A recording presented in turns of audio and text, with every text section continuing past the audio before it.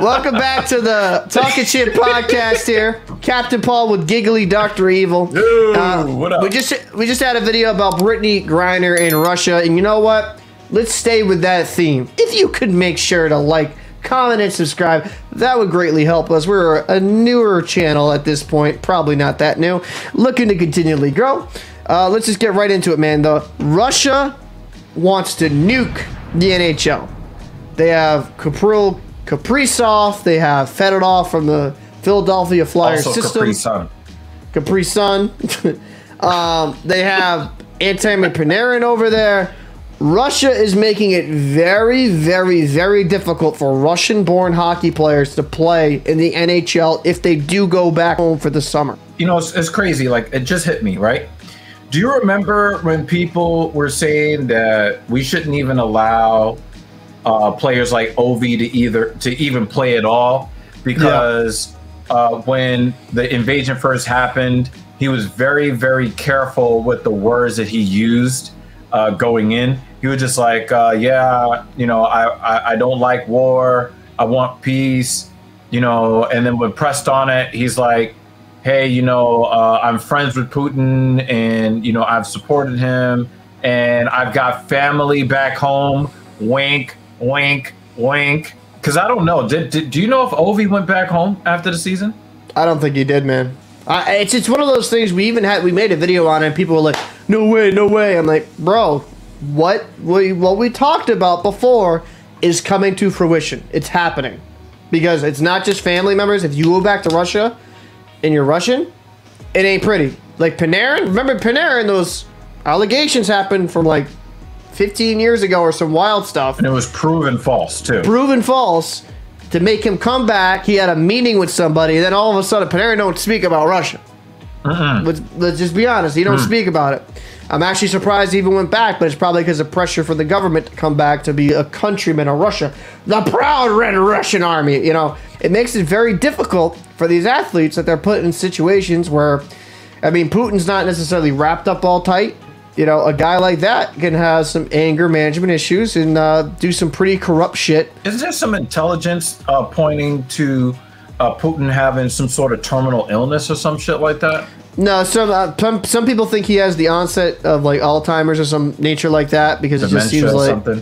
Dementia. Like they see a mental degradation from him that I think is exasperating. I think that's why you're seeing him act more desperate. If I'm being honest with you. Actually, no, I'll be fair. Putin's intelligent. Yeah, he's always ex-KGB. You don't get there from being dumb.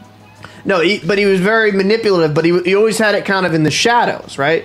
Now it's like a little less giving a fuck, and he's like a little bit more blatant with it. Like this Russian hockey player stuff, like with Ivan Fedorov being detained, being drugged, and being shipped up to northern Siberia to serve on a military outpost when he just signed an NHL contract. That's kind of blatant. I don't know how true it is, as we both have a discussion. We don't, you know, the Russian courts are corrupt because it's, you know, let's be honest, it's ruled by the oligarchy and by Putin. So they're going to get their way. It's like Kaprizov making millions and millions of dollars. He gets in the country. Now they're detaining him. It's like, I don't know if it's a good look. It's definitely not a good look. And if I'm a Russian hockey player, do I go back to Russia right now? I mean, look at the NHL draft earlier this week, right? If you are the front office of any NHL team and you're looking at your draft board and you see a player that their last name ends in a V, especially if you're talking about first round draft choices and the cap hit that comes when you're supposed to sign these guys according to the slot that they are in when they are drafted. You know, do you want to use a high or medium high draft pick on a player if you're not even sure that they're going to be able to get out of the country? Okay, so like the Wild were the first person to take a person from Russia in the draft. And what were they picking at? It was 24th. And Danila Yurov was taken 24th. Where in this draft, he should have been a top 5 pick. Right. But you had a lot of teams wary of it because of the Russia situation right now with Ukraine and how they're kind of being strict with military conscription and how it's inscription and making people do their time. It's a swing for the fences type thing. Now, mind you, they had Kaprizov, so they thought they were fine. But now Kaprizov and Russia in trouble, so we don't know how the Minnesota Wild are going to look. But more importantly, it is very difficult for these teams, and especially in the NHL, to take a gamble on a first-round or second-round pick on a Russian hockey player because you don't know if he'll ever come over. Yep. You just don't know.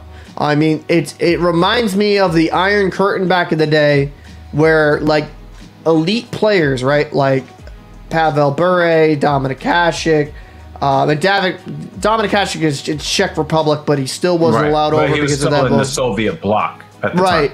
So, yeah, Pavel Bure, you know, a very talented Russian players come over a little bit later and have to like get paid off by those NHL teams to the Russian government because it's a corrupt system in Russia. If they do not want you leaving the country, they will make damn sure you don't. After the Novichok attack. Yep. I mean, the fucking charges that they came up with was like, what the fuck kind of charge is that?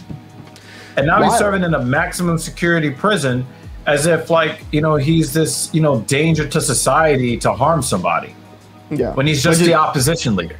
Exactly. It's just the furthest thing from the truth, but you want to weaken your opposition, and that's how Putin does it. He's a smart man, manipulative and evil, but it's smart. You get rid of all the competition you possibly can. And what charges do you think that they would hit us with for doing this video? Treason.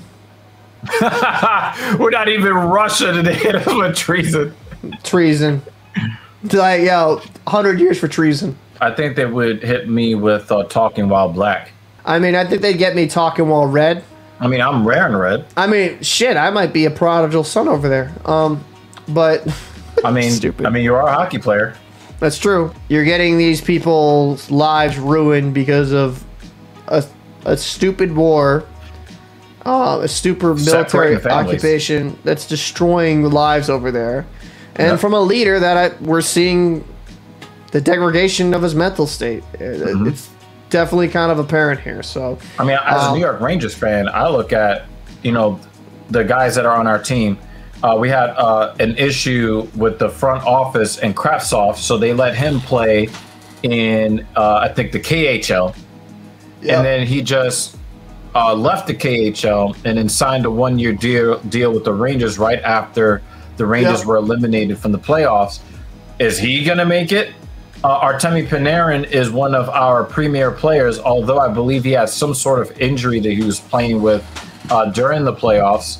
Yep. Is he going to make it back stateside for training camp?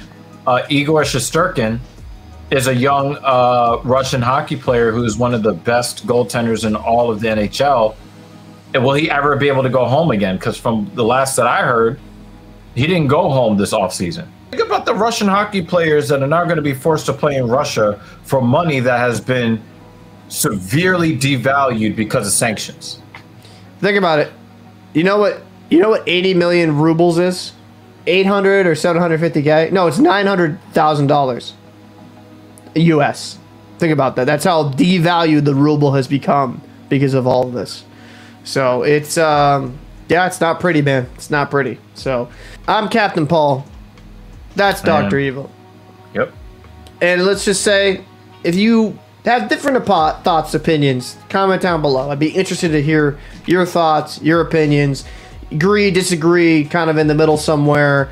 And like I said, if you like, subscribe, be greatly appreciated as well. So also, for you, for some of you guys who may know of other athletes, we covered Brittany Griner in the previous video. We're talking more about the hockey players that are having some trouble being able to make it for the 22-23 season.